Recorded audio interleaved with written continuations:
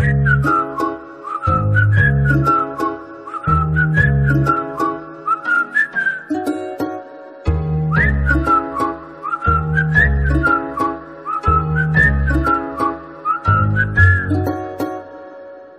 you come from the land of Tansin, as we all know. Is it natural in Gwalior to be a born artist? So I was born in Gwalior, but I've lived in many places in India. I've lived in UP, Meerut. I've lived in Ahmedabad. I've lived in Bangalore. And I had this sort of a desire, so to speak, to travel in India before I go anywhere out of India. You know, it's sort of slightly different because I think we aspire to leave our country the point we are in colleges and thinking what our careers. But for some reason, I had in my heart to travel my own country. So I've lived in many places. I've also lived in the Himalayas. I've lived in Zanskar. I've lived in Ladakh. I've trekked there. I've done long, very treacherous treks there. And I've learned a great deal through those experiences. So I think I belong to all those places. Where did you encounter street art and became interested in it? I want to pursue that thing. One point of view would be it happened very organically. I had seen art, as I said, by my grandmothers who were drawing on the wall, but I never consider, it never occurs to you that it's something professionally you can pursue, or it's sort of a genre or a thing to do. It's just so seamlessly part of everyday life that you don't see it in a separate sense. It's much later I started to see art as something you can pursue as a career. And it was just a thing to enjoy because the experience of art was something I loved in the beginning. Tell us more about your drawing technique. Like, how do you manage to set up the whole process? How's your process? I love drawing, so I've been drawing for a long while. I have a background in animation. Okay. So there you have to draw a lot. I also have done work in graphic novels and comic books. Yeah. So there also you have to draw a lot. And plus, if you draw for a long time, that process becomes a little seamless. And my intention now with drawing and with my technique is how can I draw in a way which becomes a bit of a performance for people, because art is a slow process compared to music and sports, right? It's a very slow process. So how can I compress the process a little bit, and not by forcing it or making or sensationalizing it or cutting it down and editing too many things from it, but truly compressing it, making it more fluid. So the way I'm drawing my live pieces, I just take my brush and with a very basic brush, waterproof black ink, and I just dive into the canvas, and I have something in the mind to start with, and I just create that onto the canvas as people are walking by and I'm having conversations with them. So the more I've done this, the more I've become used to the multitasking, but now the process is very, very fluid. And you have learned this art somewhere in some of the institutions, or? So I went to NID, National Institute of Design. I did animation there, yes. And before that, I had worked for, when I was still in school, I had worked for, in my summer vacations, I had worked for some comic book companies. Okay, wow. And other than that, I think I just loved drawing.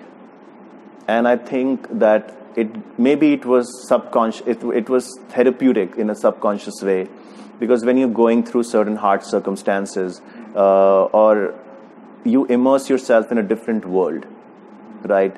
And when you immerse yourself in a creative world, in a way, it would nurture you back. So for me, drawing became like that. I'm also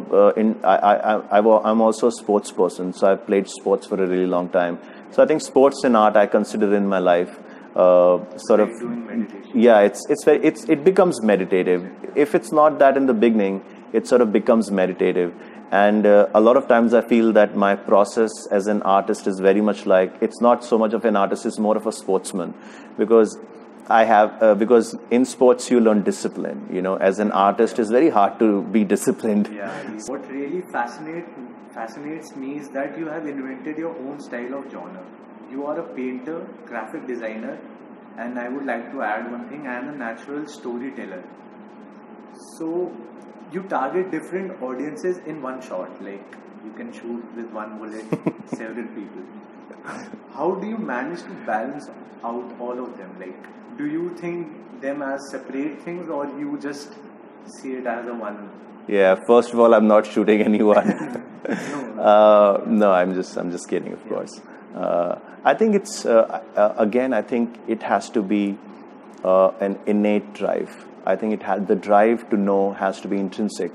You can be driven by your curiosity, in the beginning, and that curiosity may have a very exciting temperament, and it's thrilling. But eventually, it would require you to be slightly disciplined about it. It would require you to persevere certain circumstances, and in life in general, you will have to go through a lot of obscurity. You have to go through a lot of confusing circumstances. But that innate relationship you have with creativity gives you a certain point of view to these circumstances in life. The strong circumstances in life then seem like teachers, right? So you are learning, you sort of become a person who's trying to at least attempting to learn from everything.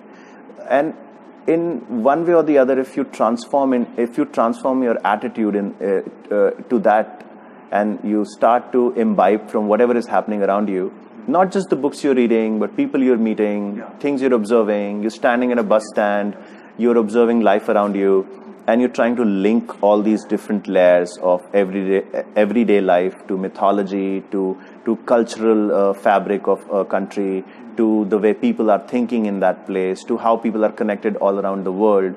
And you sort of become an observer in that sense, and you truly take pleasure in this activity. So I guess for me, I exist in that space. I'm just very grateful that it connects with people when it's manifested as a painting or as a book or as a story. When I share something on my Instagram, I usually always share stories with my art. And when people sort of really read it and indulge in it and engage in it, I just feel grateful, because that part is never a guarantee. It's very fleeting. It's very impermanent. That today is there, tomorrow it might not be there.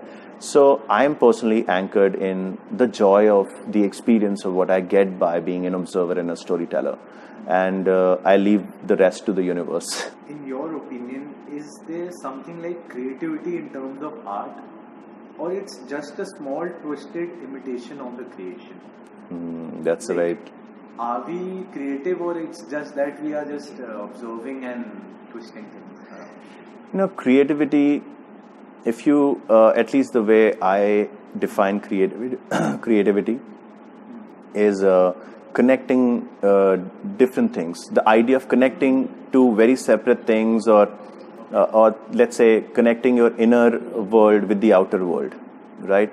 And finding an expression, or finding a bridge to showcase that, if you want to take it to another step. Because first stage would always be mental, like it'll be cerebral. It'll always happen in your head. That let's say you're feeling sad today, and you look at the clouds, and maybe the clouds may match the color of the kind of sadness you're feeling inside. So in that moment, your mind and heart are joining these two dimensions, something which is inside and something which is outside.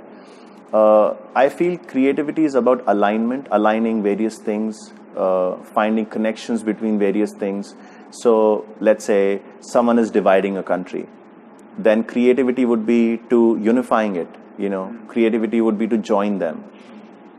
But creativity at some level will not be just about the good things too. It's not about good and bad. It's about the truth. It's about maybe not just looking at the sky and feeling the sky is sad and I am sad, but it may also become that there is a kind of a beauty in this sadness. And if not beauty, there is a certain contemplative quality in this sadness, and it's making you think about life. Hence, if you were not sad, if you would not have gone through this tragic time, you would not have understood life.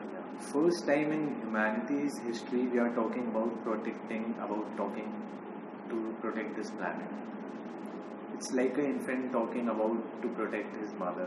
Feels like. But that's the reality do you think VRIKSHADOOTAM as an artwork too will have that impact on the ecological issues that are going on, just to like create awareness? I think awareness is important because genuinely a lot of people do not know what's going on. Because the way our lives have become, it's bombarded by content, and it's bombarded by content which is trying to sell you something. It's bombarded by content which is making you feel inadequate, and that's sort of the larger chunk of the content. And the content which can help you evolve your thinking, which may come around boring in the beginning but has a longer term value to it, or just things which are important to raise your awareness, right, and create a nice interactive space for you. Sometimes that content may not come into the forefront. So awareness, I feel anyone who's trying to create an awareness for anything good, I think that's always, I always encourage that personally, and I always feel good about that too. Now the thing is to make that awareness engaging, and that's a different challenge, because it can, if it's boring, it's not going to really hit a point. It's not going to hit a point. So what happens when you try to make something entertaining, you end up sensationalizing it too much. And sometimes it goes completely away from, you won't show the depths of that subject matter. And that's always sort of as I said, a challenge, and you have to understand how you're going to go about raising awareness and yet make it entertaining, yet make it engaging. And it'll take a few attempts from everyone to understand that. Because I can feel the urgency that this is very important. But if I'm not clear in my communication, let's say there's fire in my house, but I can't speak the words properly, then no one will know what's really happening. So the clarity is important, and it has to start from the creator. So I have been thinking about VRIKSHADOOTAM for a while, but I felt that rather than declaring it out and making something on it, it's important for me to immerse in this thing myself and ask myself certain questions about it. How much do I know about trees? I have always loved gardening. When I was a little kid, I used to plant trees and play around trees and climb up and pick fruits and watch birds. I used to plant a lot of flower trees. So I have never liked people decorating their weddings and places with plugged flowers and cut flowers, and I've had a certain sort of thinking on it from the very beginning. And I feel that we don't really know them. If you ask a regular person, all of us actually for that matter of fact, how much you even know about your parents? Have you sat with them and have you ever asked them, tell me your story from the very beginning till now? I'm just going to listen to every day of whatever you can remember. So we've not really done that. So that says that in general, our civilization overall has become very self-indulgent. That we are more interested in ourselves or our preferences or our own things. So it's hard to move out of yourself. The only time you're moving out of yourself is something has prompted you, that you want to find something, even about yourself. That you may want to find something about yourself, and then you want to talk to your father or you want to talk to your mother. And that interaction leads you to other kinds of thoughts. So the VRIKSHADOOTAM for me has been a personal contemplation for a very long time. I've done a lot of work on mythology. I love reading about different cultures, about different mythologies from all around the world. And especially Indian mythology, I felt that all these gods and goddesses are anyways guardians of nature, and they were created to be communicating the phenomena of nature. That's why they all have different colors. That's why we have so many gods. That's why, let's say, the Ashwins are the rays of the sun. Sorry, the Adityas are the rays of the sun. The Ashwins are the healer aspect of nature. The Maruts are the wind gods. So all of them are phenomena in nature. Your wind currents, your ocean currents, your magnetic pulls, your electrical impulses in the universe. All of that put together creates this beautiful algorithm about how the organism of the earth actually works, and how the solar system works actually. So it's a combination and an amalgamation of a lot of scientific things, astrological things, cosmic things, geological things, and that has been told to us through these stories. And somewhere or the other, that's gotten lost. So the idea with mythology in the beginning was to bring this, and now I'm slowly shifting to be bringing, instead of using gods and goddesses as my main characters, I'm using a lot of trees, and they still look like gods and goddesses because we've had a culture of worshipping the tree. Shiva is basically the mountain, and his hair and the matted hair and the jatas are the roots of those trees which are within this mountain and holding it together, and the rivers coming out of the mountain. So now I'm trying to bring this aspect and a lot more prominently and a lot more centrally in the works. So with VRIKSHADOOTAM, that would be the idea, and also to do subject matter based on trees all around the world. Do you suggest any secrets for success for the budding artist? There's so much scope now compared to what things were even when I started. If anyone wanted to become an artist before me, it was not even considered a profession. So I think we are living in a time of abundant opportunities. So I think opportunities there, a lot of way to market yourself are there, a lot of way to put your work out there, those mediums are there. I think what I would suggest humbly would be to focus on more like discipline and commitment to what you do, and exploration of what you are interested in, and being responsible to certain things. I would rather focus on those virtues, because everything else is sort of given in today's time. If you are good, you're going to find a fantastic job, or you're going to find a great opportunity in art or in any creative field, How do you deal with situations which do not happen according to your way? That's life. Eventually you understand that is life, and you learn from it. You learn from it, and that's what makes you a storyteller. Because that is what makes you a storyteller, because storytelling is basically you have to have certain conflicts and different approaches to resolve it. That's basically more or less most stories. Eventually you will hit upon a conflict, and then you will have to think cleverly about it, or with certain presence of mind, or accept the situation, move on, whatever way you have to adopt to resolve that situation, you will resolve. So when circumstances and things don't play your way, of course you will learn from it, you will reflect on it. At the same time, I usually tell myself that it's done and move on, because to put a lot of time into to invest a lot of time just thinking the same thing, that that thing didn't happen, that thing didn't happen. I usually try to think, okay, what is the next thing I can do? It was hard when I did my graphic novel, Krishna, A Journey Within.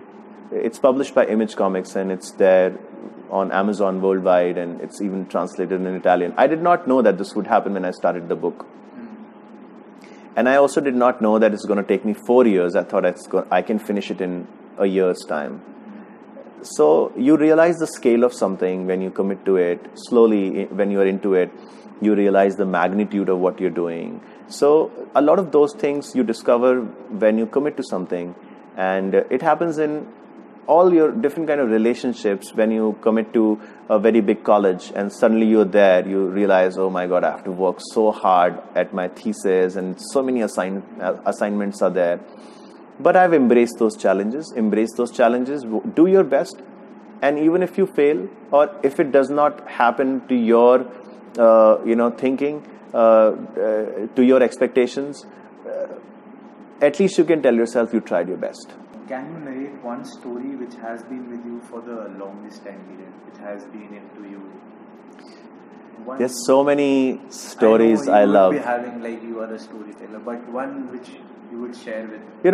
I think I'm more of a story seeker, because I love collecting and listening to stories, because I feel there are books which are telling you stories, There are people who are telling you stories, and then there are rivers which are telling you stories. You have to really listen to a river and the story it's telling.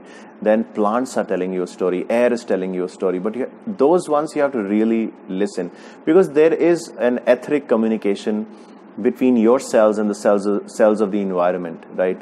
And that's planting a lot of seeds of memories, of thoughts, into you, and they grow into something which may be fragmented thoughts, maybe certain stories, certain ideas. So you have to. So I feel that I try my best to be a good listener and a seeker. I'll pick two stories. Let's say I love the story of Nachiketa and Yama, because you have a little kid who's in conversation about very profound things and asking questions about the greatest mysteries to death. So you have this innocent beginning in conversation with the with this demonic looking end. So it's I love that setting in the story, and how Yama is tempting him with all kinds of riches and giving him kingdoms, and he says, I don't want any of that, and I want to know the secrets of the universe. I really relate to that, because I feel like that myself, that if I meet someone who knows all the secrets of the universe, I would love to just sit and listen to him. So I love that story. And the other story I really love is the story of the descent of the Ganges, and how Bhagirath paid the penance and did his tapasya and brought the Ganga down. For me, it has a lot of different meanings and interpretation, because I don't think so that it's just a story about a river coming down, because it took many generations of kings till Bhagirath and many other constraints before which Ganga descended on the earth. So I feel that it's also the story of my grandmother's aspiration, my mother's aspirations, and how perhaps in my generation it's coming to manifest. It's sort of coming to some fruition. It's finding a way in the world, right? If given a choice, they would have loved to pursue a lot of things. They would have loved to maybe even travel the world, but it did not happen in their time. So it takes a few generations for something to open up and become a reality. So I look at it from that reflection too. I'm actually doing a story where I'm trying to do an animation project where I'm trying to use this story in our everyday, how this descent of the Ganges, and when you really try your best and something phenomenal happens, but still it has taken many generations of effort, right? That Bhagirath represents many generations of effort, and something spectacular happens in his generation, but that was dreamt by people before him. And I feel that's very beautiful, because I am very grateful to everyone who's encouraged me, everyone who's come before me. Around them, the times were not so open-minded, perhaps. The times around them did not have so many possibilities. So we are in a very fortunate time, if you actually see. And it's totally onto us, the way we want to shape the world and where we want to take the Ganges, where we want to take this, all the resources and all the possibilities, how we want to route them, and in what sense we can nurture the planet, how can we nurture each other, how can we nurture, our next phase of civilization, So that would be one of my most favorite stories.